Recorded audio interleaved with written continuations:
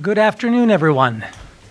I'd like to call this session to order. This is the Washington History Seminar, Historical Perspectives on International and National Affairs. My name is Eric Arneson from the George Washington University. I'm the co-chair of the seminar, along with Christian Osterman of the Woodrow Wilson Center. As many of you know, but perhaps some of you who don't, this seminar is a long-standing collaborative project of the Woodrow Wilson International Center for Scholars on the one hand and the National History Center on the other. And each week, typically on Mondays, but clearly today is an exception, we bring historians and public policy analysts to Washington to discuss recent work or recent research that touches upon issues of national and international policy and importance. Behind the scenes, there are a number of folks who ensure that this seminar comes off week after week without a hitch.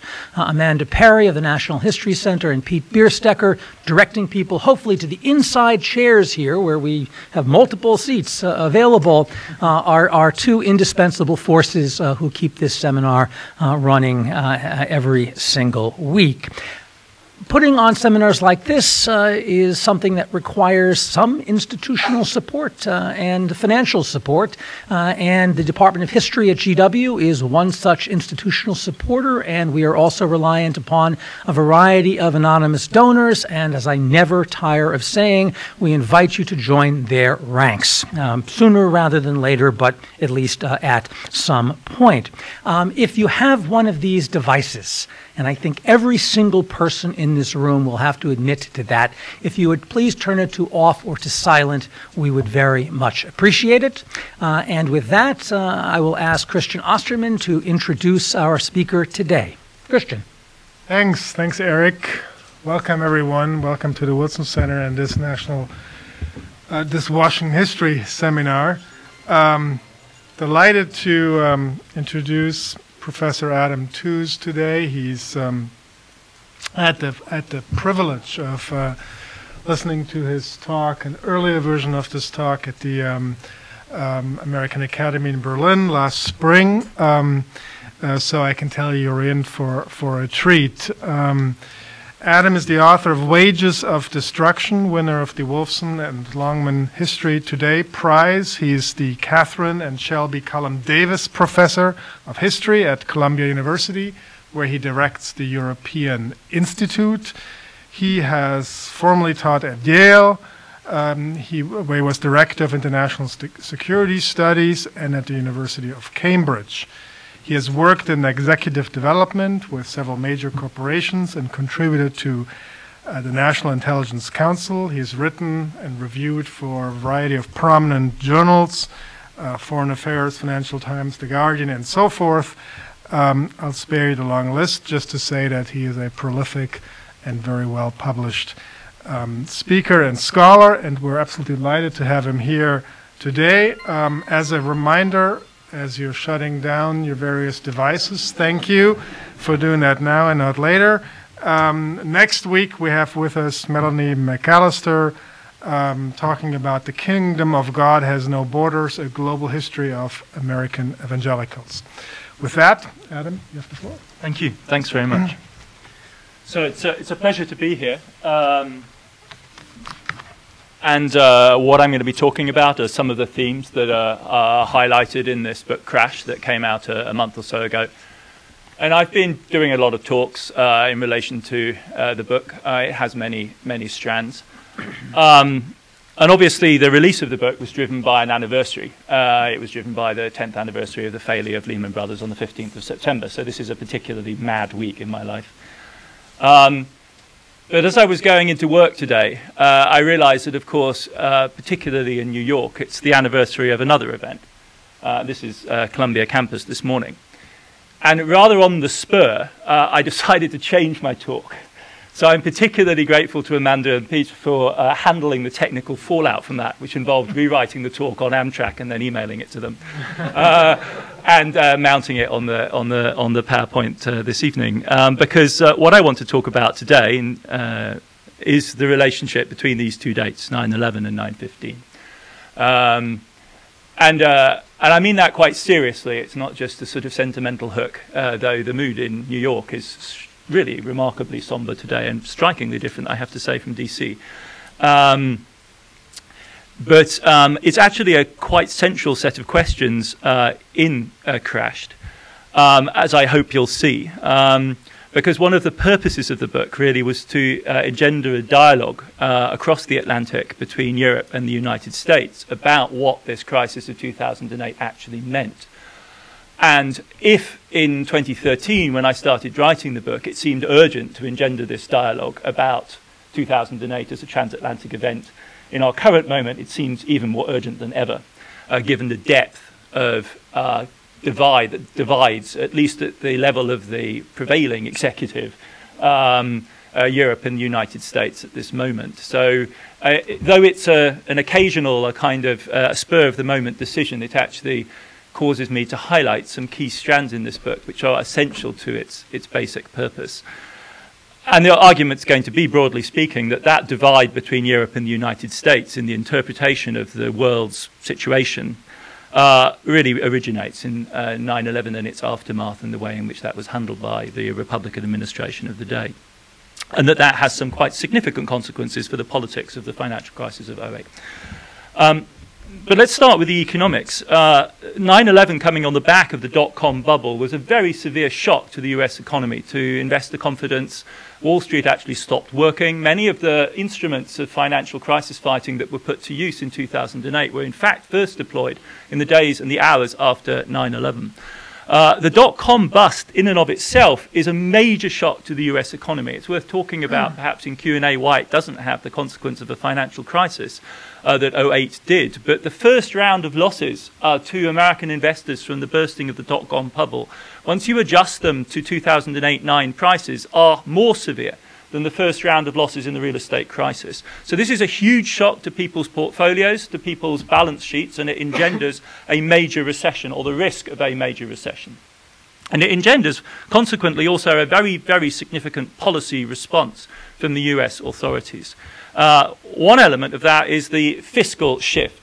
This has many reasons, of course, amongst them the war on terror and the mounting costs of the campaign in Afghanistan and Iraq, and the Republican tax cuts of those years. If you add them up, you get this kind of analysis. The analysis itself, the breaking down of the American deficit and what part of it is attributable to which bit of Republican policy, and then you can see here the financial crisis from 2007-8 onwards, becomes an entire genre of politicized analysis of the American fiscal situation, pushed, of course, largely from the Democratic side of the American spectrum. But the analysis is, broadly speaking, important and telling. A huge deficit is run up, which is stabilizing to the US economy in the wake of this double shock of dot-com and 9/11. There is also, of course, a very, very dramatic monetary policy reaction. Greenspan begins dipping interest rates. Immediately the dot-com bubble bursts and then pushes them down extraordinarily dramatically in the wake of 9/11. Not quite to zero, but if there is if you like, a precedent for the kind of close to zero interest rate policy that Ben Bernanke pursues in response to the crisis, it comes in this phase triggered by Greenspan. But more fundamentally, of course, America is, from this moment onwards, a country in a state of war, or something like a state of war. Again, today in New York, the streets are absolutely full of uniformed people wherever you go. Penn Station today was just awash with uniformed security. I think there were 6 different dogs on the Amtrak train today sniffing for bombs. Maybe that's an exaggeration. Maybe the same ones back and forth, but there were a lot of canines. And it triggers a profound rift within transatlantic politics. Anyone who was in Europe at the time, even in a country like the UK, which of course joins the coalition of the willing, was part of a polarization of transatlantic politics that left you really with no choice but to be on one side or the other. The largest demonstrations in the history of the United Kingdom took place in the February of 2003, and the same was true in Spain, in Italy, in France, in Germany as well. So a massive polarization of transatlantic politics is triggered. And not just transatlantic politics, but intellectual discourse as well. Some of you may remember Bob Kagan's deathless intervention, in which he was declaring that the Americans are from Mars and the Europeans are from Venus. So history hadn't quite ended. It had just sort of partitioned into two rather different versions of history. But there was, of course, also a response from the European side. The unlikely pairing of Jacques Derrida and Jürgen Habermas rode out in 2003 to pitch a kind of almost metaphysical account of Western history and how it divided on the basis of the Iraq War and the responses of both sides. And this isn't just politics or philosophy. The implication was that America and Britain were somehow different, and this clearly had something to do with their political economy as well, though the precise details of this were not spelled out. But I think it begins to colour a discourse of a transatlantic cultural and political divide, which has really quite serious long-run implications. It's not by accident that it's the British Foreign Secretary Robin Cook, who resigns in protest over the Iraq War, that dubbed America the land of feral capitalism. But within the United States, of course, itself, an increasing anxiety and discontent begins to emerge in response to the increasingly obvious fiasco of the policy in Afghanistan and Iraq.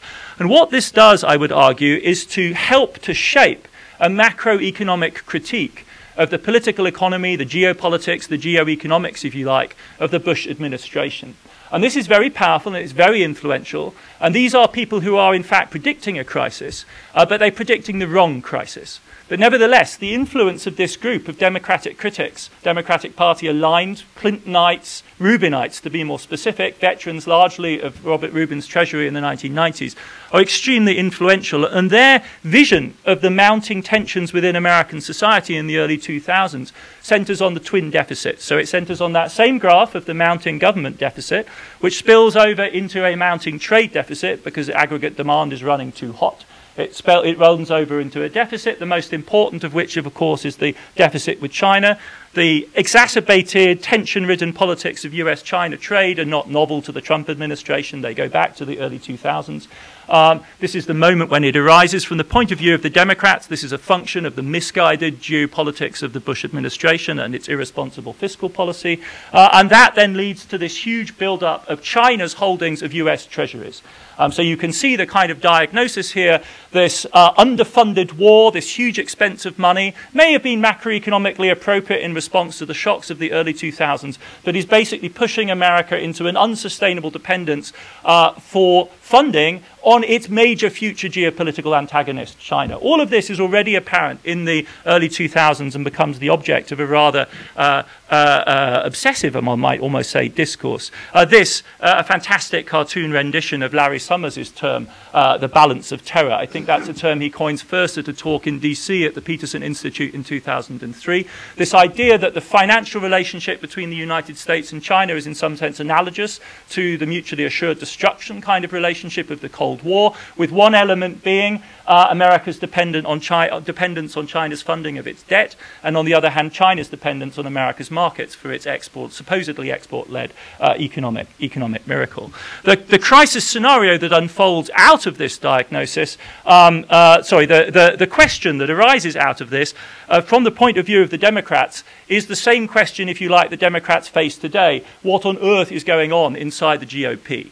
And the quote on which this centers is this infamous, probably apocryphal, but nevertheless sort of telling quote from Dick Cheney, which circulates around Washington policymaking circles from 2003 onwards, in which Cheney is alleged to have said to the then Treasury Secretary Snow, you know, Paul, Reagan proved that deficits don't matter. We won the midterm elections. This is our due. In other words, what the Democrats begin to realize they might be facing is a political economy in which one side takes responsibility for fixing the deficit and the other side takes responsibility for running it up.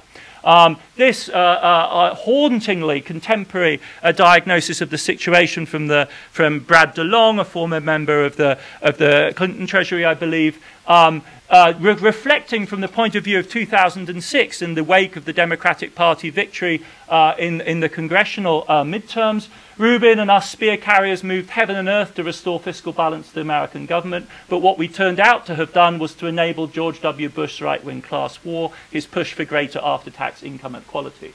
And then further on fiscal responsibility, it takes two to tango, and insofar as the GOP doesn't want to dance, Democrats can't afford to take sole responsibility.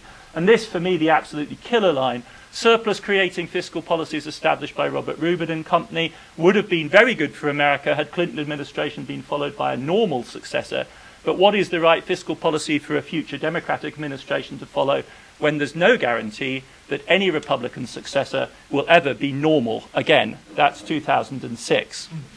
So coming out of this situation of the early 2000s, directly tied up to the response of the Republican administration to the crisis of 9/11, you get a diagnosis on the part of the Democrats that's hauntingly reminiscent, I think, of our situation 12 years later.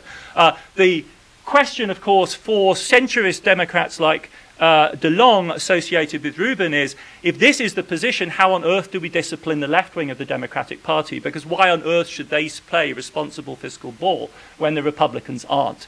So the risk here is, as it were, containing a breakaway both on the left of the Democratic Party and the right of the Republicans. The crisis scenario that they see building up as a result of this lopsided, twisted political economy is the idea of a panic-driven collapse in the dollar. The idea is that at some point we'll reach what Paul Krugman dubs the Wile E. Coyote moment. International investors will realize there is nothing holding the dollar up except their own buying of the dollar and American assets. At some point they will realize this is an unsustainable situation, and then foreign investors will sell off. They'll sell off American bonds, so prices will fall and yields will shoot up, the interest rate will surge, and at the same time the dollar will plunge. It will be a catastrophe. Well, there are two different versions of this. Robert Rubin and Peter Orszag, later Obama's budget director, conjure up a kind of Weimar scenario. I think this is largely for the purposes of disciplining the Democratic Party left. Paul Krugman is more cold-blooded and says, you know what, there are things that will be worse for the American economy than a massive devaluation of the dollar. It would actually be rather good for exports, but then he goes on to say, this will be rough sledding, this won't be fun, whatever happens. That kind of a surge in interest rates is pretty tough for any economy to take. But this, at least, is the scenario that everyone in this kind of bubble of macroeconomic, political, geopolitical diagnosis, this is the scenario that they're anticipating in 2007-8. It's a very compelling, very dramatic scenario. I've spelled out the politics of it in part so as to convey to you how compelling it is for people who come from a particular political vantage point. The only problem with it is it's not what happened. It is absolutely not what happened, because the Chinese actually hold steady. They flip one type of investment to another, and the dollar, in fact, increases in value against foreign currencies over the course of the crisis in 2008. It turns out that what is going to blindside us in 2007-8 is not this hyper-politicized drama of public balance sheets, of government debt, of the interrelationship between China and the United States. What's going to blindside us is simply the meltdown of financial capitalism in its core between the United States and Europe, precisely in the depoliticized realm of market transactions where everything is really basically supposed to have been taken care of by means of derivatives. Those risks are going to be hedged that way. In the Chinese-American scenario, we know we have to do peak diplomacy. Hank Paulson is an old China hand. That's why he's Treasury Secretary, to manage the relationship with China. That relationship actually proves to be reasonably solid. What doesn't is the global banking system. And it's the banking system centered on the United States and Europe which is melting down, and results by September 2008, 10 years ago, in Ben Bernanke, a sober-sided academic, if there ever was one, going to Congress as Fed chair and uttering these immortal lines. If we don't do this, in other words, TARP, we may not have an economy on Monday. We literally may face the extinction of economic activity as we know it. And furthermore, as an economic historian, Ben Bernanke announcing that this is the worst financial crisis in global history, including the Great Depression. It's worth really lingering on that. What Ben Bernanke is saying, and I think he's fundamentally right, is that this is the worst crisis that financial capitalism, since its inception in the early modern period, has ever faced. Now, we don't actually, in the end, suffer the meltdown, so perhaps in terms of historical analogies, the best analogy is something like the Cuban Missile Crisis. We saw the brink, we saw over the brink, we saw how the end of the world would unfold, and then pulled back. but you're never really quite the same again, having lived through that kind of experience. What was it that was melting down? Well, what was melting down, and it's important, I think, to be specific about this, is not so much financial markets per se, but the actors in those markets, and specifically the big banks. This cluster of banks on both sides of the Atlantic, which had grown up in the internationalized financial markets that are synonymous with the idea of the Eurodollar, offshore, unregulated, private-to-private borrowing and lending, outside the regulation of national governments, centered on the relationship between Wall Street and the City of London since the 1950s, with, as you can see, given the balance sheets here, outliers in Paris, in Frankfurt, in Madrid. The numbers are worth looking at, if you can see them, to highlight another key point, which is this is certainly an American drama, but the balance sheets of the American banks are by no means exceptional by global standards, and in relation to the national economy that they sit within, in fact, quite modest. If you look at the European banks, Barclays, for instance, or BNP Paribas, or HSBC, the Royal Bank of Scotland, RBS, or UBS in tiny Switzerland, these are much bigger entities in relation to their national economies. Why? Because these are global players situated in modestly sized European states, as opposed to American banks, which may have global activity, but whose the vast majority of their work is done in the hinterland, the great hinterland of the US economy. So this is a global story, centrally involving this transatlantic connection of very, very large banks whose balance sheets are profoundly intertangled with each other. The main driver of this story are the fixed income markets. So in contemporary, in popular commentary on financial markets, there is a horribly distorting, or I think it's fair to say almost ideologically driven focus on stock markets, so markets, equities in companies that have a kind of, make obvious sense to us because we buy their products. There really is no limit to how much Americans will talk about Tesla or Apple or Microsoft or Google. There's a sort of, it's like sports teams or something. But in terms of the functioning of global kind of financial markets and financial innovation, the equity market is not where you start. Why? Because they're lumpy, precisely for the reason that they're good to talk about. They're really bad to do financial engineering on, because they're all so different from each other. Whereas if what you want to do is financial engineering, you want them to be subject to statistical regularity, and for that you need something far more uniform, something homogeneous, something that you can actually do math on, and fixed income securities are much better for that kind of financial engineering. And so this is the backdrop against which the famous securitizations of mortgages take place, because what that allows you to do is to suck a whole new class of debt into this a model of financial innovation centered on fixed income, not equities. And this brings us back to 9/11, because by the late 1990s, all of the pieces of the modern securitization mechanism were in place. The techniques developed by Fannie Mae and its assistant investment banks in Wall Street from the 1970s onwards were well tested and tried and ready to go. And what you need to make money in a market like this is some kind of shock to allow difference of expectations to build up so that you can trade on the difference between the two. And that shock came in the early 2000s with Greenspan's decision to lower interest rates to very, very low levels. The macroeconomic consequence of that, given America's mortgage system, is you get a huge churn of refinancing. Households shift from higher interest to lower interest mortgages. You shift purchasing power to people with a higher propensity to consume. And the American economy lurches forward as households unburden themselves from expensive mortgages and shift into lower cost mortgages. And you can see that effect here in this huge surge of mortgage refinancing in this period here. This is a vast amount of business. Look, the mortgage industry surges from 1.1 trillion to $3.8 trillion worth of business as Greenspan's interest rate cut in the wake of 9/11 and dot-com kicks in.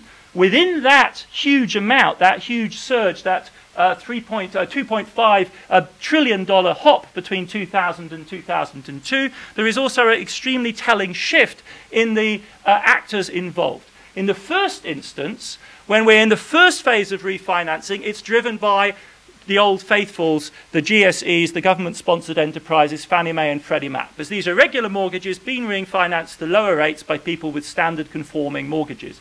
But as Fannie Mae and Freddie Mac exhaust their potential to do this and then run into some very serious regulatory trouble, because if you're doing this kind of volume of business, it's almost guaranteed that something's going to go wrong, and things do go wrong. They are then subject to congressional mandates to shrink their balance sheets, and into the space left by Fannie Mae and Freddie Mac surge the private mortgage providers who focus above all on the lucrative subprime lending, which generates much bigger profits for the securitization chain. So you can see this surge that follows the interest rate cut of the early 2000s. First, everyone's involved, then Fannie Mae and Freddie Mac, the light blue bars shrink down, and it's the bright ultramarine bar that takes over. Those are the private label providers. These are the ones that are going to go bad. This is where the danger is in the system. What Greenspan, I think, didn't understand, famously, he's sort of rather naively said, I didn't really understand how greedy everyone was. For a man of the financial markets, it's a staggering admission. If one were to put that more technically, I think what he didn't, and no one at the time understood, was that a macroeconomic policy of changing the interest rate could have structural effects in changing the way in which the financial sector operated. And that's what you see here. This is what we now call the realm of macroprudential regulation. How does macro policy affect the way in which the financial sector operates as an industry? We're super sensitive to that, or we would be if we were in the business of rational economic policy. One of the things that's really telling about this is that this is not an all-American story. This is this theme I'm harping on, and it's important to just get the scale of this clear. So here is the surge in private label securitization. The graph now is familiar. It's this same surge, right? It's this light blue bit here. It's this chunk of the securitization business. And who's doing it? Well, the interesting thing is that as the market surges towards its peak, more and more of the subprime privatization in the United States is being driven by non-American actors, by Europeans. By the final stages of the boom, more than a third of the most dangerous private securitization is ending up on the balance sheets of European banks. Why? Because we're in a globalized world. We've been saying this for 30 or 40 years. It's driven by private corporations doing their thing. We've been saying that for all this time too. None of this should be a surprise. But they really do it. And they go hunting that yield anywhere they can get it. And Deutsche Bank establishes a pipeline that goes all the way from the African-American deprived suburbs of Cleveland all the way up to its central office in Frankfurt and Wall Street. And subprime securitization becomes a huge part of its business model and that of UBS and many other key European actors too.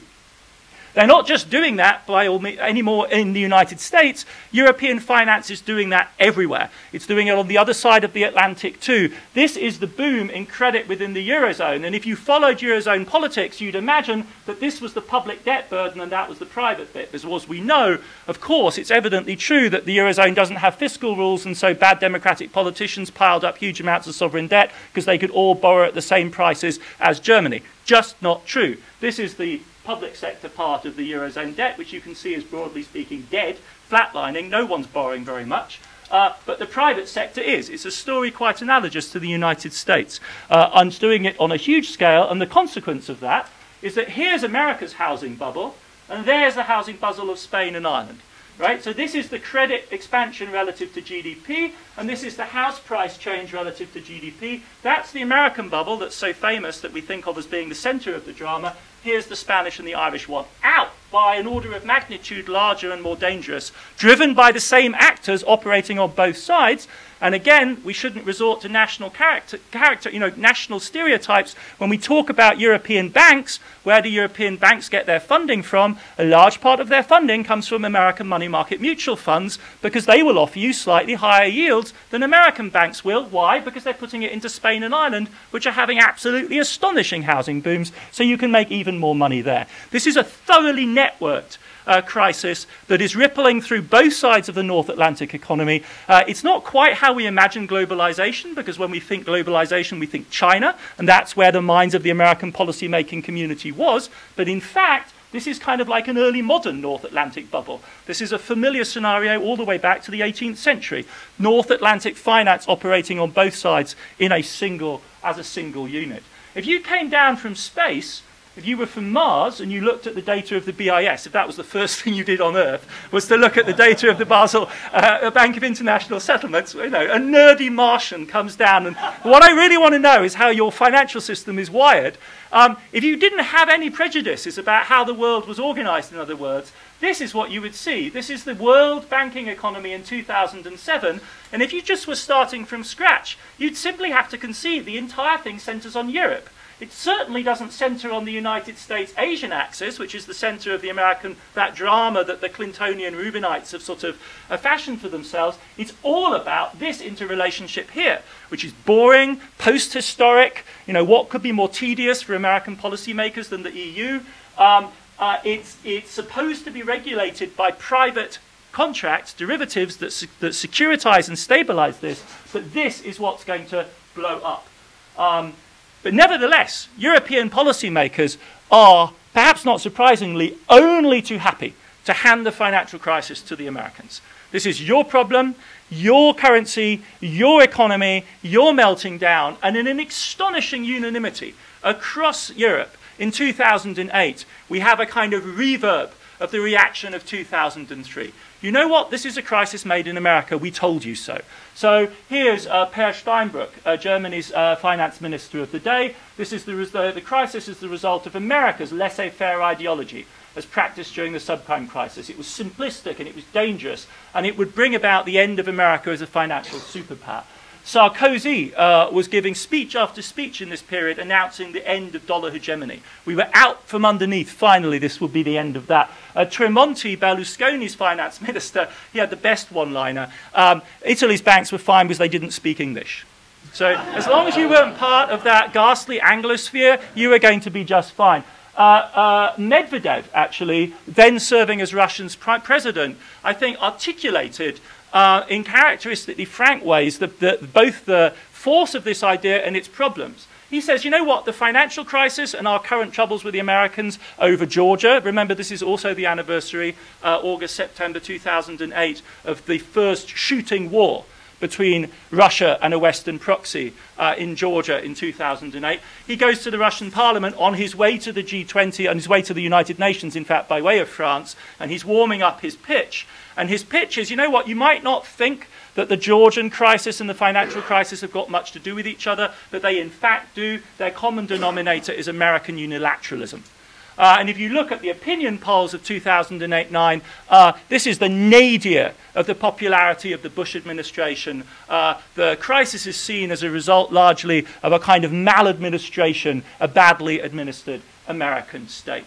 The irony, of course, is, as Bernanke's saying, that this is actually not an American drama, and we should focus on his words. It was the worst financial crisis in global history. So, of course, you have the American casualties on one side of the ledger, but then here are the Europeans to match. Dexia, Fortis in Benelux, France, Northern Rock, Alliance and Leicester, RBS, HBOS in Britain, all being brought down simply by the deflation of that European bubble. Hypo Real Estate, the Landesbanken across Germany, UBS in Switzerland, and so on and so forth. Ireland's entire banking system, Iceland, South Korea, and the Russian banking system all sucked into this crisis. So the question, as it will, rather the point I'm trying to make, is that a politically bifurcated reading is being imposed on something which is thoroughly interconnected, intertangled, and inextricably intertwined. Why? Because this is the state of the global financial economy at this moment. This, to my mind, is the single scariest graph produced by the crisis. These are gross capital flows, so flows back and forth across borders, both before and after the crisis. And you can see, even at a distance, the huge collapse we're talking about. The global financial economy flatlines in 2008-9. I'm asked again and again and again in radio interviews, so, you know, Professor Tooze, when's the crisis happening again? And the answer is, that's a bit like asking, so when are you going to have your next massive heart attack? Hopefully never, because as Bernanke said, this is the worst we've ever experienced, and it's this kind of an event. It's not the flu, it's not the dot-com bubble bursting. This is terminal from the point of view of the global banking system unless somebody acts. And no one escapes, right? So the top lighter bars here are the emerging markets and the oil exporters. That's what the drama in the minds of the dollar crash scenario is. The Chinese sell off and we're done for. In fact, we're done for because this bit collapses, and that's global money flowing back and forth between the advanced economies. That's essentially the European-American axis, which implodes. And it implodes with absolutely massive effect. You can tell how comprehensive it is by looking at how people have to respond. The testimony, the evidence of the facts is extremely dramatic in this case. So these are funds committed to the bailout effort in the wake of the crisis. The numbers are small, but they're very big if you get them close up. We're talking about the commitment of about $6 trillion to various types of recapitalization and guarantee effort. It is the single largest stabilization effort ever mounted in the history of modern government. Full stop, at any time.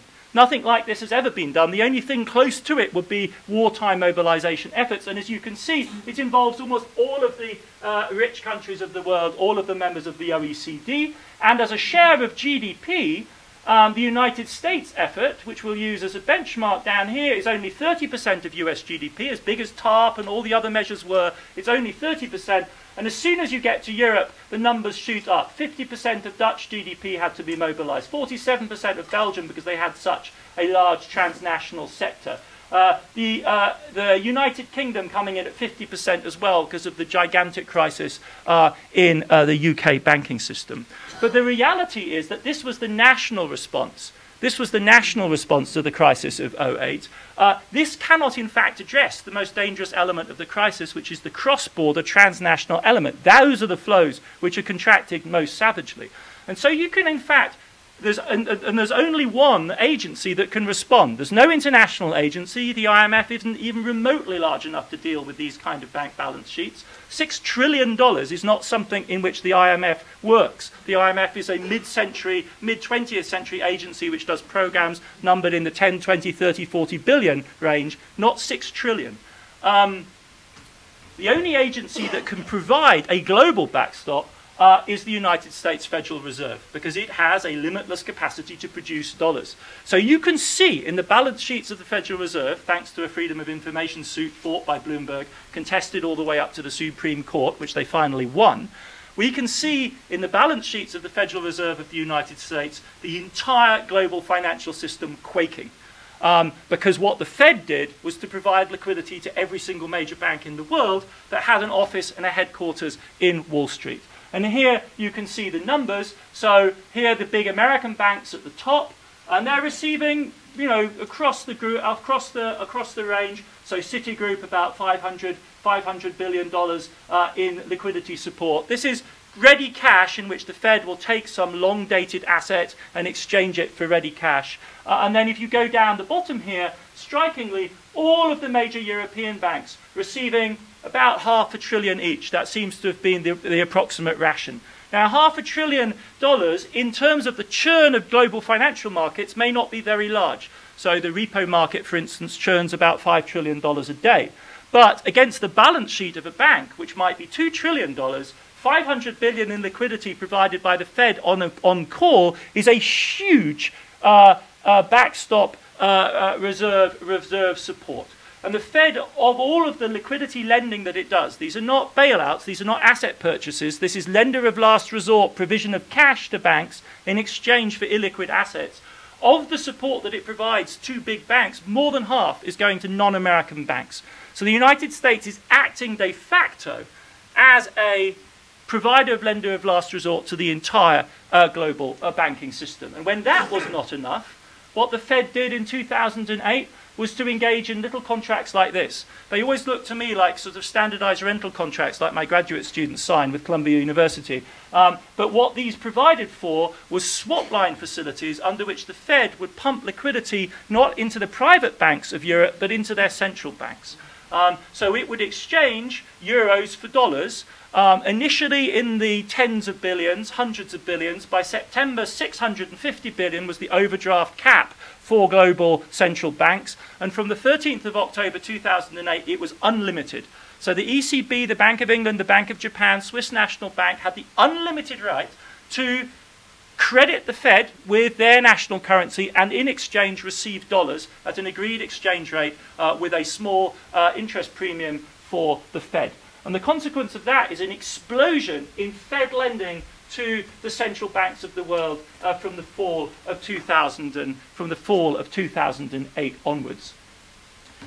By December 2008, as Ben Bernanke somewhat sheepishly admits in his memoirs, it constituted the largest single item in the central bank balance sheet. Here are the totals. Over the course of the crisis, the Fed provided the ECB with $2.5 trillion, the Bank of Japan with $727 billion. The numbers are staggering. In relation to the global churn of the financial markets, again, these are actually reasonably proportioned numbers. And what they're doing is breaking the spikes in difficulty in financing. When the ECB is finding it extremely expensive to get dollars, they can flip into Fed funding, so the European banking system never, ever runs short. Now, the extraordinary thing about this is not only the scale, but to my mind, the other remarkable thing about it is how totally unheralded it is. So this is the largest single act of transnational, transatlantic financial policy conducted probably since the days of the Marshall Plan. But this book that I've just published is the first to place it at the heart of its narrative. It's not absolutely the first to discuss it. There are some technical political science discussions and IR discussions of it. This story lingers around the edge of the memoirs of Bernanke, Paulson, and so on. But none of these narratives center the transatlantic dimension as the heart of the financial stabilization effort, even though without this support, the European banking system would just flat out have failed, or would have been forced into a ruinous sale of its American assets, destabilizing the US economy. So the question for me that haunts this is, what is the state of transatlantic relations at that moment that makes this so difficult to articulate? And that's a question actually I'll just leave for discussion afterwards, but it seems to me to bear the hallmarks of the sort of situation that we've been in since the end of the Cold War, where neither side is really altogether comfortable with the relationship that we've been in. The need is not evident anymore, the threat from the outside doesn't appear so clear, and yet at moments of emergency like this, the centrality of the United States to the global financial system is evident, and you can read it off these numbers. And yet neither side, neither the Americans nor the Europeans, have any incentive to celebrate this or even just document it publicly as a sign of their entanglement. I want to turn in the final part of the talk to another dimension of this crisis and the crisis response, which to my mind also harkens back to the legacies of 9/11. Obviously, the answer I'm suggesting to the question I've just posed is that there's something about the divided, polarized, acrimonious state of European-American relations in 2008-9 that make this difficult to articulate. To me, it's in some ways analogous to the NSA drama, in which the Europeans finally woke up to the fact that they were being spied on by American spies, and then woke up to the fact that their own secret agencies knew that they were being spied on by American spies. In fact, everyone in the know knew that they were being spied on, in large part because the Europeans don't have the capacity to do their own spying, so they engage in various types of sharing with the Americans. But no one wants to talk about this on either side of the Atlantic if they can possibly avoid it, despite the fact that they consider it, for security policy purposes, essential to do this. And the financial relationships we're talking about here seem to me to fit in sort of in the same kind of category. Everyone who was in the know knew that this was going on and powerfully and essentially stabilizing for the transatlantic financial economy. No one wanted to articulate it as an explicit political statement. But let me come to the final element of the talk. The question that Europeans often ask themselves about American crisis fighting is why it was as energetic as it was, because what I've just described to you is very energetic interventionist activity from the United States, a willing embrace of discretionary power of the state to stabilize the financial crisis. And one of the things that's extremely striking when you read the rhetoric, the political language of the crisis fighters on the two sides of the Atlantic is one very striking difference, and it goes back to the point that I was emphasizing earlier on, which is that American policymakers think of their reaction to the financial crisis as first responders, as in military terms, as a national security strategy, as a response to a national crisis that demands unfettered, discretionary and determined action by the American state. And the metaphors for this are explicitly military. And this is a rhetoric which is largely absent from the European side. It's not a lexicon that Europeans can access in the way that American policymakers can. And if you go back into American history, what's really striking is that this doesn't start with 2001 or with 2008. If you look at Larry Summers, for instance, a key figure behind the scenes in shaping this generation of crisis fighters, the junior figure in the famous Executive Committee to Save the World of the 1990s, Larry Summers here, Greenspan and Rubin in the background. Summers actually recalls in the 1980s thinking, as he described it to a journalist, that America needed something like economic statecraft. It needed to be something between Henry Kissinger and Martin Feldstein, the great inspirer of a whole generation of policy wonks up in Massachusetts. It needed to be between geopolitics and negotiations and regressions and models. And the language that they draw on is that of the American military in the post-Vietnam period of reconstruction and rehabilitation. And the anchoring figure for this, obvious from the security policy narrative, is Colin Powell. So you will see policymaker after policymaker in America invoking the so-called Powell doctrine of financial crisis fighting. And this is the Baudelarized Clausewitzian economic thinking of the American military in the 70s and 80s, and its maximum force. It's that Napoleon maxim of applying the maximum force, the Napoleonic maxim of applying the maximum force to the decisive point. This is the kind of mantra of American crisis fighting from the 1990s onwards. A massive show of financial force. Geithner will repeatedly invoke the Powell doctrine of crisis fighting to bewildered European audiences in 2008-9, as though Colin Powell's name for European audiences after his appearance at the UN in 2003 wasn't mud.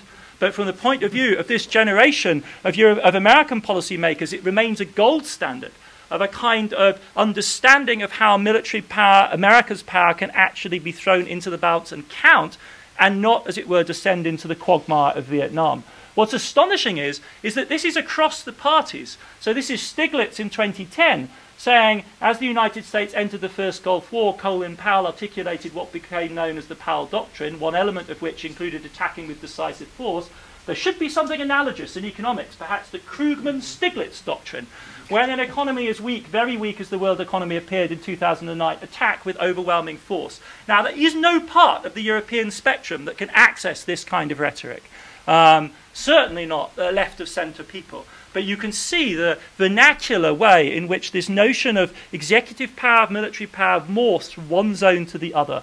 And when you get to Tim Geithner in 2008-9, if you've read his biography, you'll know the entire book is saturated with this self-consciousness of Geithner as a figure analogous to the crisis fighters, the first responders, the men who run into the falling building, who place themselves on the line. This is the most sort of glaring element of it. He literally makes an analogy between his experience of fighting Lehman and the film Hurt Locker, which is about a team in Iraq defusing improvised explosive devices. Look at it, the Oscar-winning film. What we went through in interminable conference calls in fancy office buildings obviously did not compare, obviously, to the horrors of war. But 10 minutes into the movie, I knew I'd finally found something that captured what the crisis felt like. Right? The overwhelming burden of responsibility combined with the paralyzing risk of catastrophe. The frustration about the stuff out of your control. The uncertainty about what would help.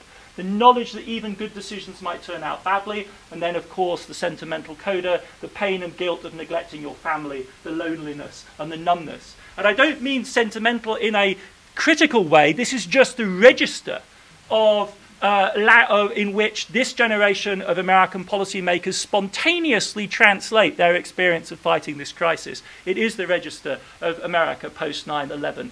The identification with America's heroes is so palpable here. This, of course, is not without risks. I mean, first of all, the obvious and transparent function of this kind of rhetoric is to shut down any talk about what you're doing. Because you're really not going to, if somebody's defusing a bomb, and if that's what Geithner is doing in the financial crisis, it's really not okay to distract him with questions about whether he's defusing the right bomb or whether it might kill people on this side rather than that side, because what we've got to do is focus on not exploding the bomb, right? So it's a moral blackmail, which is very powerful. But it's also potentially explosive in its implications. And a European commentator, not surprisingly Willem Buiter, the really vituperative, fantastically vituperative Dutch economist, laid this out right in response to the TARP bill. In response to the demand by Hank Paulson to have the complete license to spend hundreds of billions of dollars any way he liked without judicial review, Buiter wrote, it was as though Paulson's bill was written personally by Dick Cheney, the prince of absolute executive authority, no checks and balances, no accountability, no recourse, no administration that brought us WMD in Iraq and the torture camps of Guantanamo Bay and Abu Ghraib should expect anything but hysterical giggles in response to such a request. And TARP was turned down on the 29th of September 2008 to the shock and horror of markets all over the world.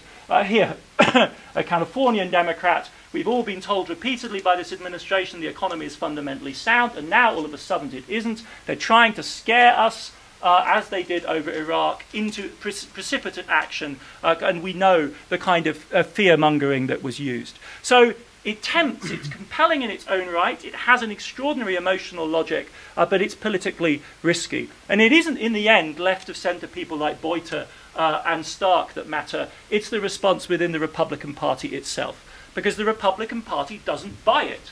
This is the really astonishing thing about the bailouts of 2008, and the point I will leave you with as the conclusion. The astonishing thing about 2008 is the Republican Party will not give its own administration the votes to bail out not just the investment banks, but Fannie Mae and Freddie Mac, the pillars of American mortgage financing. They cannot whip the votes. Bernard tells Paulson point blank, don't even bother, don't ask me to do this, go and use the Democrats to get you the bailout that you need.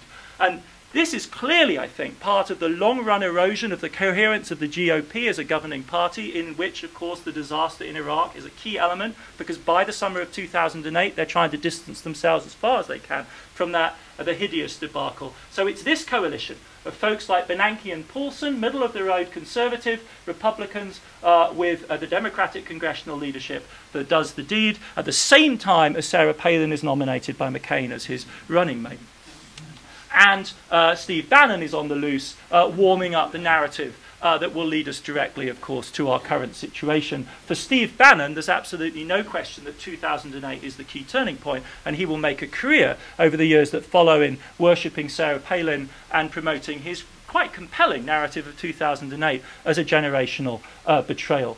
Meanwhile, the Bernankes and the Paulsons of this world find themselves, in Bernanke's word, abandoned by their own party.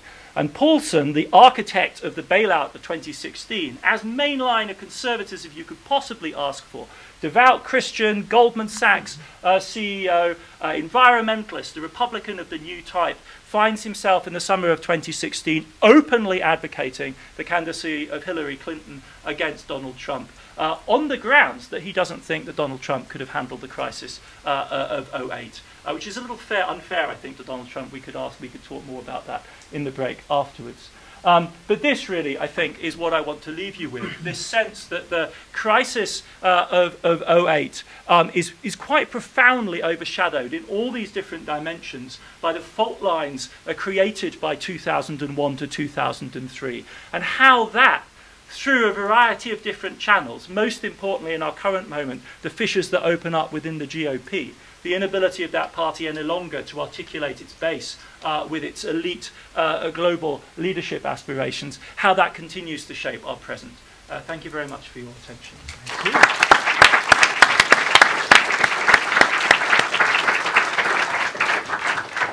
So now we move on to our question period, the basic ground rules. Wait till we call on you. Wait till the microphone reaches you. Please use the microphone and identify yourself before you speak. This gentleman right here. Are we going to take them one by one? Yes. Is that okay? Totally fine, yeah. All right then. Good, Dan Lehman. Just two quick questions. You know, the trade deficit keeps increasing and the national government deficit keeps increasing. Nothing seems to be happening bad. So when is enough enough? And the second question is to the Federal Reserve's quantitative easing. Did that really help the economy or just raise the price of financial assets? Yeah, no, it's a great question. Oh, I speak into the mic. Sorry, I'll speak into the mic. Yeah, I'll lead forward. And liberals are always caught, I think, in a cleft stick between our kind of Keynesian impulses to insist that budget deficits are harmless and in fact can be rather good for the economy, and our desire to beat the Republicans with the stick of fiscal responsibility. And it's not an easy choice. Rather than going into the politics of it, let me just focus on your very correct observation that nothing bad seems to have happened. And that, I think, really is the really striking discovery. Dick Cheney may be right, and deficits may not matter. In fact, we need to wonder, I think, and ask historically why it was that a group of Democrats convinced themselves that they did matter and that they should be the totem of responsibility. And I think you have to go back to the state of the bond market in the early 1990s, when the incoming Clinton administration was faced with what was interpreted as a very serious risk to the authority of the Clinton administration. This is the moment where, you know, people were talking about the bond market as a kind of god that could dictate policy even to the United States. And that threat has evaporated over the course of the last decades to an extraordinary extent. And so we did indeed sail through the financial crisis with, far from the bond markets freaking out and people selling treasuries and pushing interest rates up, with interest rates collapsing to historically low levels. It's difficult, and right now, given the global configuration, the United States is the only issuer of treasury-type, high-grade, low-risk securities for borrowers all over the world. I mean, what are Germans supposed to do? Sorry, lenders from all over the world. What are German savers supposed to do with their saving? You can't put it into German government bonds because the German government's running a surplus and is committed to doing so forever.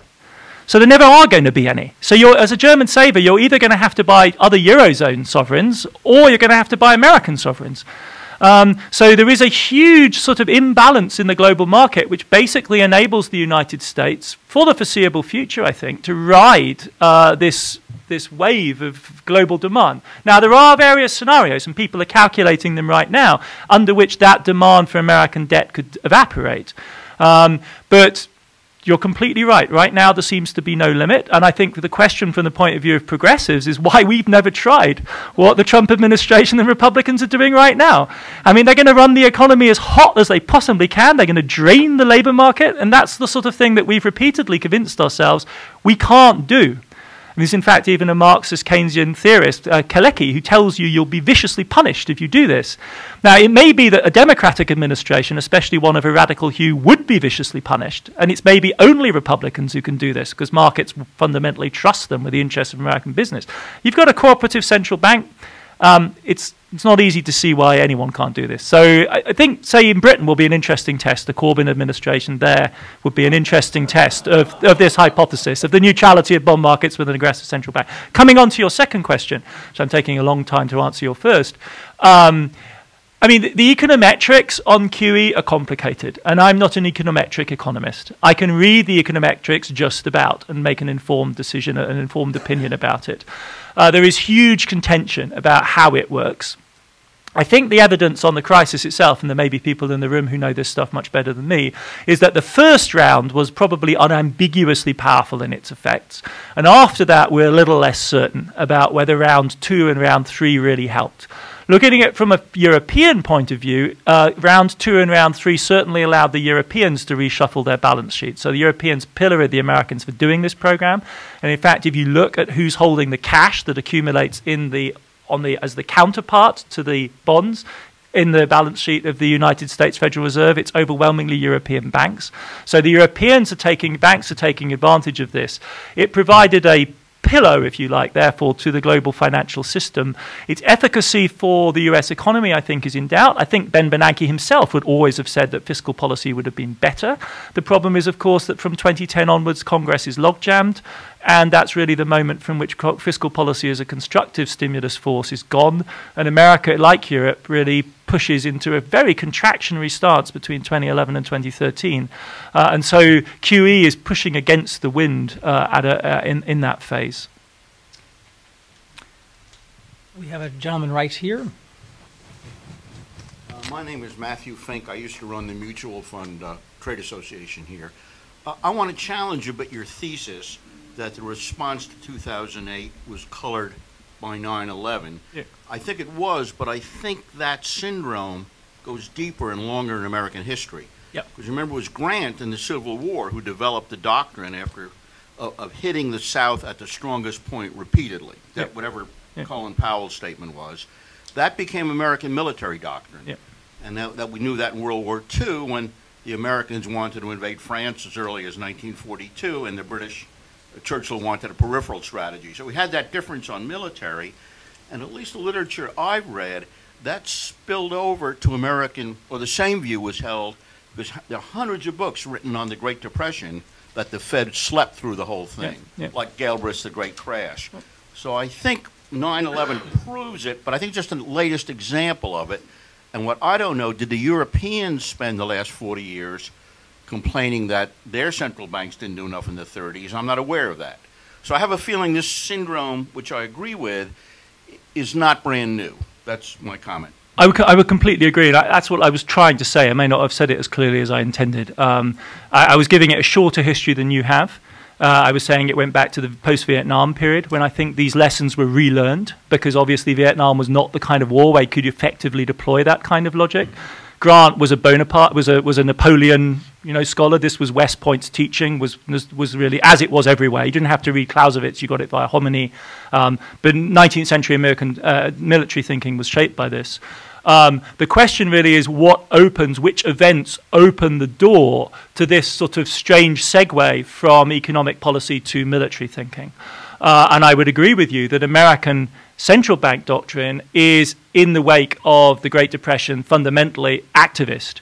And this is the lesson that they learned from Friedman and Schwartz's account, Milton Friedman and Anna Schwartz's account of the Great Depression, as that famous moment when Ben Bernanke goes to Friedman's 80th birthday and says, Anna and Milton, you were right, we were wrong, and thanks to you, we'll never do it again. In other words, you were right in saying that a contraction of the money supply massively amplified the Great Recession. We will not do that again.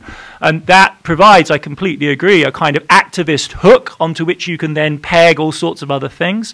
And so what's interesting to me as a sort of historian is just not necessarily the sort of long structural determination, but what bit from the range of different repertoires the policymakers in 08 pick up. And what's really interesting is that people like Geithner grab onto this and do resuscitate this language, which he may not know anything about Civil War military history, but he does know about Colin Powell. And Colin Powell, of course, is a well-educated American soldier, so he's steeped in it. I completely agree. I failed to ask the question with my... Can I just answer your European bit of your question? Because that was a question, I thought. That's very interesting. And it's astonishingly different. So you would think that German central bankers would learn, if they were committed to the support of German democracy, they would learn the lesson that deflation is the worst thing ever, because it wasn't the hyperinflation of 18 to 23 that produced Hitler. He was defeated in the Munich beer hall putsch of 23. He didn't get in on the back of the hyperinflation. He tried but failed. What took him to power democratically was the Depression, because the Depression is a demobilizing thing. A deflationary depression kills the labor movement. It eviscerates the power structures of a society. And inflation doesn't. And inflation shoves up the aggression of class struggle, because you have to defend yourself against other people in a race. And so you'd think they would learn that a deflation was the absolutely worst thing. But as we know, that isn't the slogan that the Bundesbank carries on its forehead, right? It carries anti-inflation on its forehead. And I've tried, generations of, Anglophone wonks and their allies in Germany have tried to shift the German mindset on this. But it's very deep and very weird. It's not obvious that it should be this way. So as a historian, you say, this is the result of a constructed memory. Apparently, the Bundesbank, when Bretton Woods broke up, engaged in a public history exercise to remind everyone of hyperinflation. So, Adam, I'm going to slip in a question here. I mean, this is a long and complex book, and there are many, many themes that you couldn't touch on in this talk, and I suspect you have many talks that we would all benefit from listening to. But one of the themes not touched upon today, but that you do go into considerable detail in the book on, are the political ramifications of the story that you tell for electoral politics on several continents. At the end of the book, you you make a point about the Democratic Party's inability to capitalize in political terms on what they had accomplished. And they had accomplished a great deal, and you mentioned TARP and the various bailouts and the saving of the economy. Earlier in the book, at multiple places, you talk about the vast human suffering that these approaches did not touch. And indeed, the pain that some of these policies inflicted upon, I don't know, tens of millions of people, in Greece, Spain, Portugal, and the United States, and how that Wall Street but not Main Street approach, to a certain degree, kind of underwrote conservative or right-wing demagoguery, pro-Brexit sentiment, and the like. Could you talk a little bit more about that? Because it seems to me that in writing a history of the present, the political dimension is absolutely central. You do deal with it here, and I think we should hear you elaborate a little bit more on that. Thank you. Maybe to make it manageable, I'll just focus on the US, because I'm really averse to the generalizing populism term. And that's not because I'm averse to generalization. I just think the generalization has to be backed up by some. So, when we're talking about finance, I'll generalize all day about European American banks because they are actually interconnected with each other in a system which forces them to really behave similarly. But the talk of, the babble about populism, I find, in itself politically contentious. I think that term is what the Germans would call a Kampfbegriff, a fighting term, and it's a cudgel the centre wields against peripheral forces insurgent forces that it's uncomfortable with. In the US case, I highlighted one of the dynamics, which is the fracturing of the Republican Party, and I really think that's the most evident, most straightforward linkage that takes us to our present moment. The Republican Party, since the late 60s, early 70s, has been pursuing a strategy, and they, along with all other parties, have been pursuing a strategy in which they balance an elite, if you like, set of preoccupations with a strategy for mobilizing their base. And crudely speaking, it's a globalist elite strategy, which gives you things like NAFTA, for instance, or votes for the accession of China to the WTO, which policymakers like Bob Zoellick and so on worked alongside democratic counterparts. And on the other hand, a base mobilization strategy, which is the Southern strategy, crudely put. In other words, pilfering formerly Democratic Party voters in the South on the basis of the reflux from civil rights. And then elaborating that, continuously elaborating it in the decades since. And that's an incredibly difficult strategy to pull off. All parties pursue some version of, a compromise like this, but the Republicans, and if one were going to find analogues, the Tory party, the Conservative Party in Britain, has pursued a similarly tense strategy. And when you hit a bump like 2008, that is liable to come apart. And what we saw in the summer of 2008 was that alliance strategy coming apart. The base and their mouthpieces in the Congress were just simply not going to go along with this big government Wall Street bailout. And that opens a huge gap. How then the mechanics from there on in work? I think, I'm by no means the best person to talk about this kind of thing. Political scientists like, Theda Skocpol have done a brilliant job at looking at the constituency of the Tea Party. It's not that original a movement. It's not even obvious, in fact, that the Tea Party is necessarily driven by, they're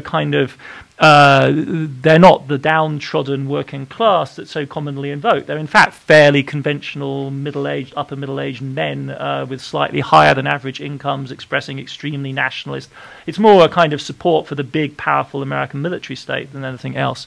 So that story I don't think works all that well. What I think does work is the fragmentation of the coalition that Obama was able to assemble, where I think that sense of disappointment is really very palpable. The Obama administration is hailed in its incoming phase as this revolutionary administration potentially that's going to change the complexion of American society. And they took, shall we say, a cautious approach to that project. I'm not going to dismiss the ambition of the administration, and of course it centres above all on healthcare.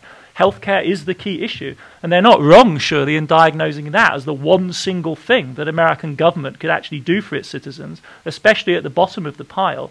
That is the single thing that will be easiest to fix. We could think of all sorts of imaginative other things, industrial policy, education, all this kind of stuff to fight globalization. They've been trying that since the 90s. It hadn't worked terribly well. They tried once on healthcare. They were going to give it another shot. And having made that commitment, they felt, I think, politically that the window of opportunity was very narrow. The opposition in Congress is just, is fire-breathing partisanship. And they're going to burn whatever political capital they have in getting that through, and they do. So the two big initiatives are basically the stimulus, which is very considerable but not big enough, and ACA, Obamacare. And then really there isn't that much left for anything else. They're going to just about push Dodd-Frank over the line. But if you listen to people like Larry Summers and take seriously what he's saying, and I think he's probably a credible witness on this, they thought about various types of more aggressive and extensive homeowner bailout.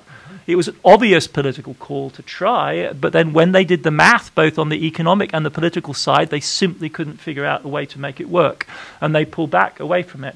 It's not even true that they don't, in the end, legally pursue the banks. I mean, American banks pay bigger fines, or not fines, of course, it's very important to say. They're not fines, they're out-of-court settlements. But the settlements are gigantic, are historically unprecedented.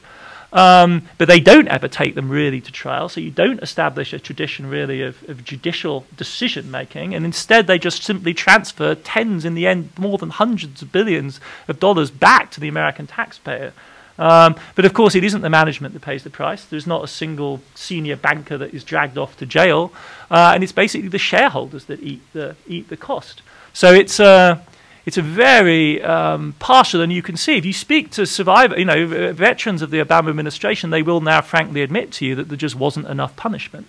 I mean, this is a word that a very senior figure of the Obama administration used to me off the record. We should have punished more. Because if this is a broken contract situation, and you ask why they didn't, the answer is they were afraid of destabilizing financial markets even more, so they thought they would provoke another Lehman, because they interpret Lehman as being an act of punishment, a misguided effort to really force punishment on the bankers. They don't want to do that again because it destabilizes markets. But if this is a broken contract situation, the logic of that, apparently, according to the psychologists, is that people who feel wronged by a broken contract are willing to take a little bit of extra pain, even beyond what they've already suffered, to see the perpetrator hurt. And that is the logic they simply didn't bite on. Thank you. Let's move to this side. Christian, what are you? The gentleman over there. Yep. Thank you. Dave Rabinowitz. In 1981, there was a big tax cut for wealthy. Real estate bubble developed, and 7 years later there was a savings and loan crisis. Yeah. In 2001 there was a tax cut for the wealthy, and 7 years later there was a Great Recession. Yeah. A few months ago we had another tax cut for the wealthy. I can see where you're going. I think it'll be sooner than 7 years though. Yeah, seriously. I mean, I don't think we'll get another 2008, and the savings and loan crisis was not the same as 2008. But I will take what I think is very interesting. Speaking as a European, it was a huge shock to me when I moved here, is just how weird the American mortgage market is.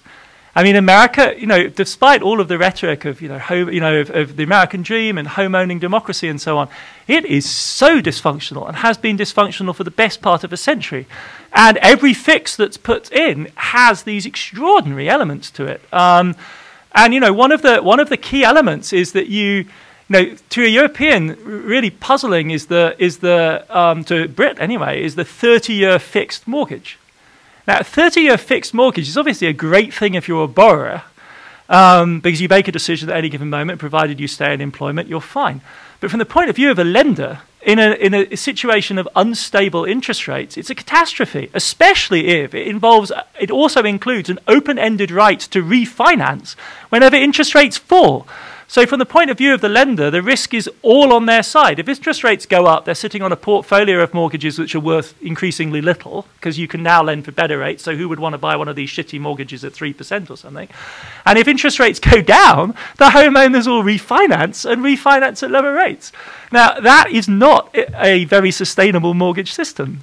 And if you hit a speed bump like the end of Bretton Woods and interest rates soar, it's going to kill any mortgage provider that has signed up a large portfolio of those kind of fixed interest mortgages. So then what you do is you wheel in Fannie Mae and Freddie Mac, who are going to act as the big shock absorber, and they then decide, and it's a perfectly rational decision, let's securitize this stuff out, which again is a perfectly reasonable decision. But it effectively means that the federal government or the taxpayer in some direct or indirect way is acting as the backstop. Now, this isn't true, as far as I know, anywhere in Europe, right? They all have mortgage systems which are actually private. And what it spawns in the American case is then this, this creative adaptation of the securitized Fannie Mae Freddie Mac type mortgage.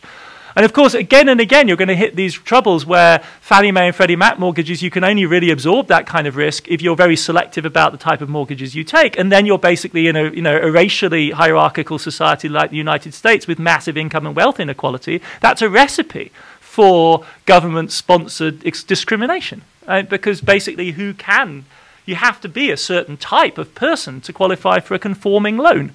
So it's a very, very interesting political economy that, setting aside your cosmic rhythms of Republican tax cuts, one would nevertheless, I think, expect this to be crisis-prone. Because it's hugely politicized, the incentives aren't great, and it warps the mechanism of funding in a very, very striking way. And we're not out of the woods at all, right? I mean, the current system has basically just fallen back on Fannie Mae and Freddie Mac, who act as even more powerfully now as the providers of credit to the American families. It's extraordinary. So, yeah, I don't buy the 7-year rhythm, but I totally take your point about this sequence of failures of the American mortgage system, and we don't know. It's not fixed at all currently.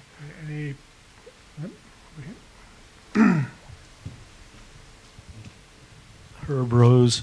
I'm looking at the screen there and the question mark, and I'm wondering, and going to ask you to speculate a bit. What if a year from now, 15 months from now, Brexit has taken place, and we run into another catastrophe, and Donald Trump has not yet been impeached, or the 25th Amendment has not been enacted, has not been put into effect? What do you think might happen?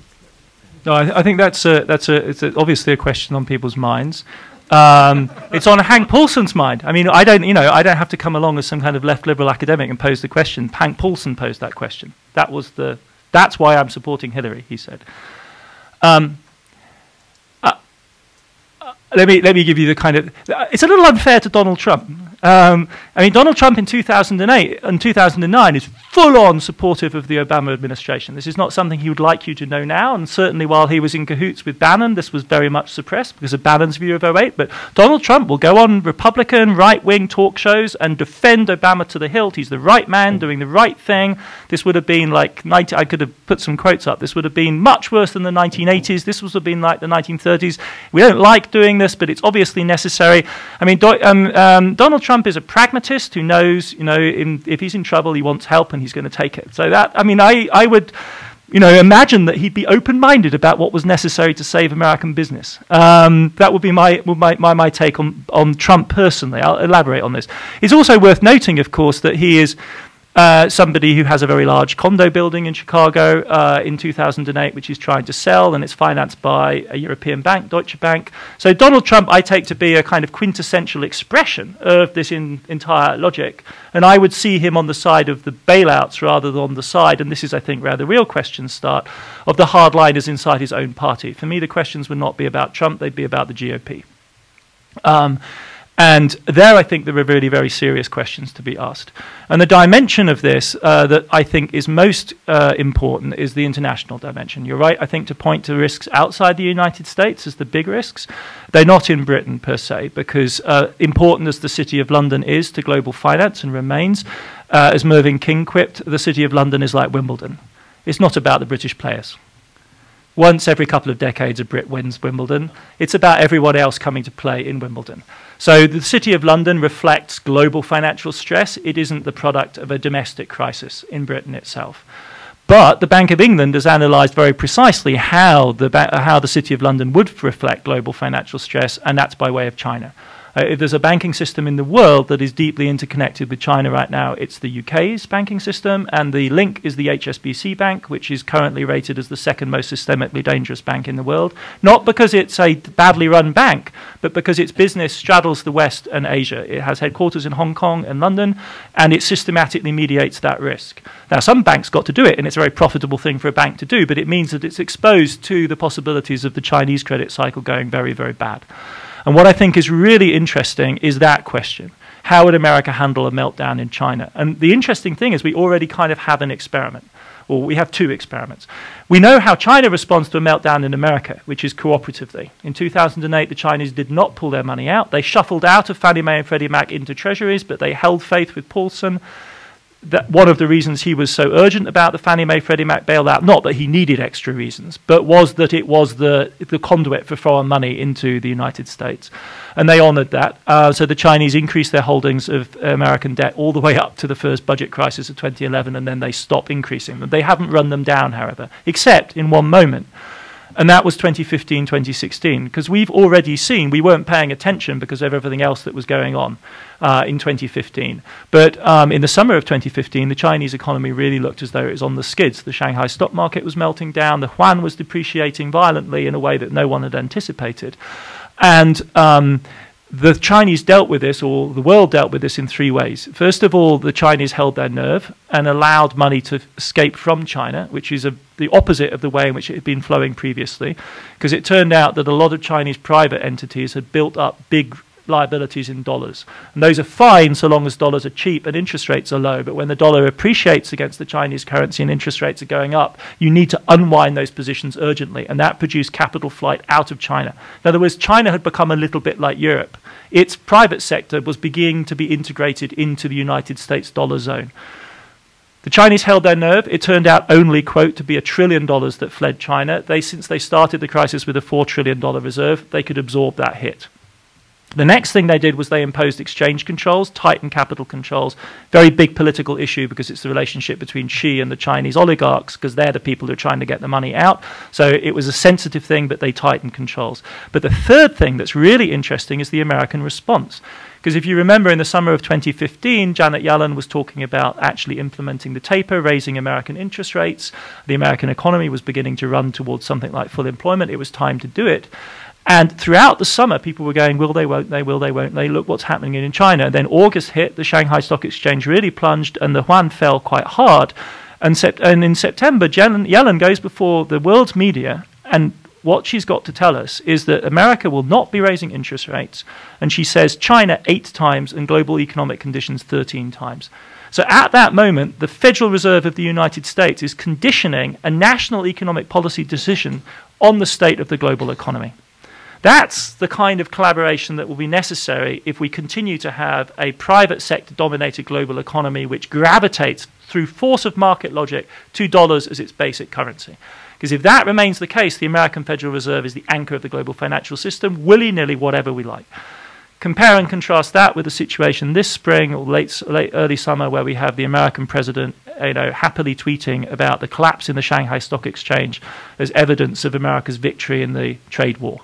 That is not the kind of mood music that we need for this kind of cooperative politics. It may, however, of course, come down to the fact that the Trump administration hands off monetary policy to the Fed, complains a little bit about interest rates, but lets them basically get on with things. But we don't know, really, how this system works in the United States right now. And I think there is certainly a nightmare on a lot of people's minds that is the mood of early 2017 when you had hardliners Republicans in Congress passing, motions mandating that all officials of the US Treasury and the Fed should cease and desist from contact with international agencies until they were able to ensure that the authorities of the United States were acting, quote, in the interests of this country. Now that is Machtergreifung 1933 kind of language. It assumes that the incumbents so far do not care about American national interest, and we will not allow them to have outside contact till we've achieved the purge that we want. That isn't where we've ended up, but that was the kind of talk in the halls of Congress in the spring of 17. Quickly coming to an end, yeah, gentlemen here. Anyone else? Okay, why don't we take two final back to back. questions? All right, Henry Hetker. I wondered about the price of fuel. Back in 2008, it reached $140 a barrel, and this helped cause economic paralysis here worldwide. This could occur again. Oil Another, prices. yes, the price of oil. We're prepared with, a national supply of gasoline. We can release it and try to reduce the price of fuel, as President Obama did. It dropped maybe $10 a barrel, and it recovered, though, again. It didn't take long, but, it had a temporary effect. What are they going to do in November? Speculators could easily push up the price of oil per barrel, doubling it, based on the situation with Iran and threats to close off the Straits of Hormuz. We don't know if this will happen. We're unsure of exactly what the final result will be based on negotiations, but this is something we have to face, and the economy here would be in question if such an event would occur again. Is there any plans to deal with this measure, with this problem? Thank you. And gentleman there. Yes, Bill Stivers. I have a question about the idea of running hot. We actually had a very strong example of this early in our history, namely World War II. The labor market was very tight, and this was the time when we had the greatest movement out of poverty we'd ever seen, and was also a time when you saw really the creation of a working class that was middle class. But then the situation was different. It was a war. You had price controls. You had this idea of everybody pulling together. And the question is whether a labor market running hot would produce the same results under the same circumstances. In other words, under the circumstances we now face, wouldn't a sustained running hot of the labor market finally raise the spectre again of the Phillips curve? Yeah, excellent. I'm very conscious of the fact that this book is really a very limited account of global capitalism and its current operations, despite its size. But that just goes to show that global capitalism and its current operations is a big subject. So you could put like 6 books like this on top of each other and not exhaust the topic.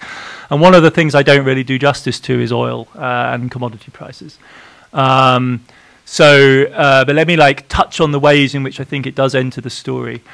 Certainly part of the sort of crisis atmosphere of 2007-8 in the United States is the surge of oil prices at that moment. And there is a lot of bullish talk from the Russians in particular, an element of the story that I haven't really expanded on here, about how Gazprom is going to be the biggest company in the world. And when oil prices reach $200 a barrel, Russia and the other oil producers, most of them authoritarian, will call the shots in a new kind of order that will not, you can see the way that plays out. And there's a very interesting dimension of this that relates directly to the financial crisis, which is that there is talk, and I think it's validated, at least to some degree, that what's happening is that the commodity sector has been sucked into the logic of financialization. So as money rotates out of securitized mortgages, it needs to go into something else. And so the financial engineers get busy, and it turns out that you can generate, fixed income type securities out of all sorts of things, including commodities. And so there is, I think, a powerful logic that says that the spike, not just in oil, but in food prices that we see in the spring of 2008, which is devastating for food importing countries, say in North Africa, is driven by that logic of global money circulating out of securitized mortgages. So I'm agreeing with you that the commodity markets, through that kind of mechanism, generate a fluctuation that we haven't seen before, a new capacity for speculative dynamics. Part of the good news story for the American economy, if you're not somebody who worries about climate change, that is of course fracking, which is the technology that moves into that space.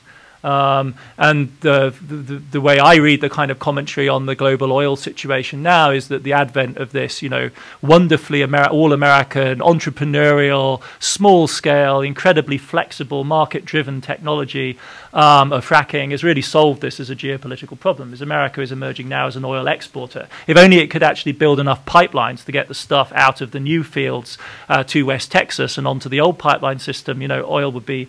It changes the logic. On this issue of in summary, in that respect, there's a relative optimism, I think. And since fracking has been one of the issuers of huge amounts of high-yield corporate bonds, which go bad whenever oil prices fall, and those are quite widely held in the financial system, there's a sense in which higher oil prices might be stabilizing for the American financial system, especially if other bits of the economy are going off at that moment. Anyway, this is the kind of thing, if you read the Wall Street Journal, that's the kind of story that they spin there. I really love this question about World War II, because it also brings into, of course, stark relief the difference between that war and the wars of 2003 and after. Compare and contrast, and I think that points rather clearly to the kind of logic that you're pointing towards. Fighting wars of the World War II type in the context of a New Deal political economy have a dramatic, and if you talk to radical historians, a warping effect on the New Deal from which the New Deal never recovers. It becomes far more conservative, big business moves its way into Washington, D.C. But everyone, I think, would probably agree with you that in terms of the immediate short-term effects, that kind of total war mobilization under democratic auspices, in the sense of more generally the participation of a relatively wide range of social and economic interest groups in the business of mobilization, can have the effect of reducing inequality, creating the Great Compression. I mean, if you read somebody like Thomas Piketty, he'll tell you that inequality has only ever in the modern period been dramatically compressed by wars. Another thing that happens in wars is not just the labor market is tightening, but you feel free to engage in financial repression.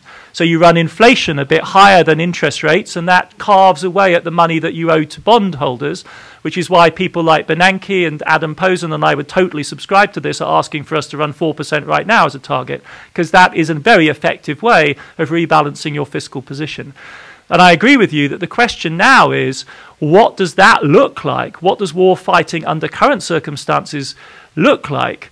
And the consequences of 2003 are very different, all the way from the military themselves, who are now a volunteer force that reflects all of the inequality dynamics of American society. The people who go die come from certain places and not from others. This is no longer a conscript force. To the private contracting systems that feed off that apparatus.